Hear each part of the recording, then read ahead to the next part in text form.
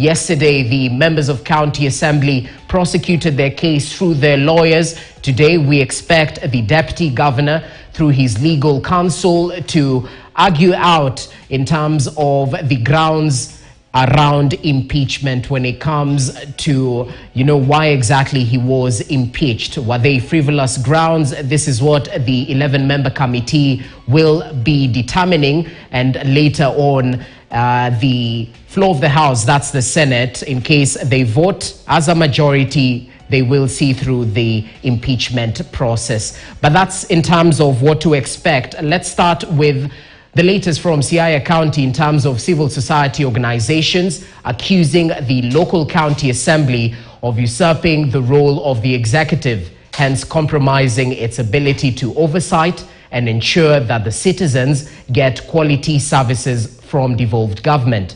Now, according to organizations, the dalliance between the assembly and the executive has seen the lawmaking organ get millions of shillings on development vote to undertake programs that should be done by the latter.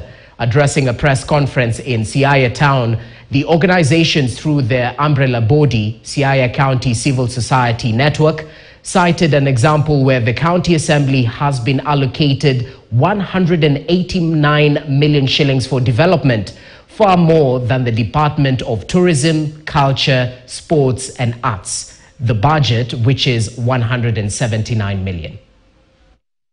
Recognizing the principles and values of good governance enshrined in our Article 10 of the Constitution as a prerequisite to provision of better services, appreciating the county government of Siaya has tried to take measures to promote good governance, people's participation, feedback and provide better services to the people of Siaya. We are also having issues with public participation. Currently, you are aware that there are public engagement on budget financial year 2023, year 2024, where you realize that the county assembly has planned 2 hours public engagement in each ward, which I think is not really very right if you compare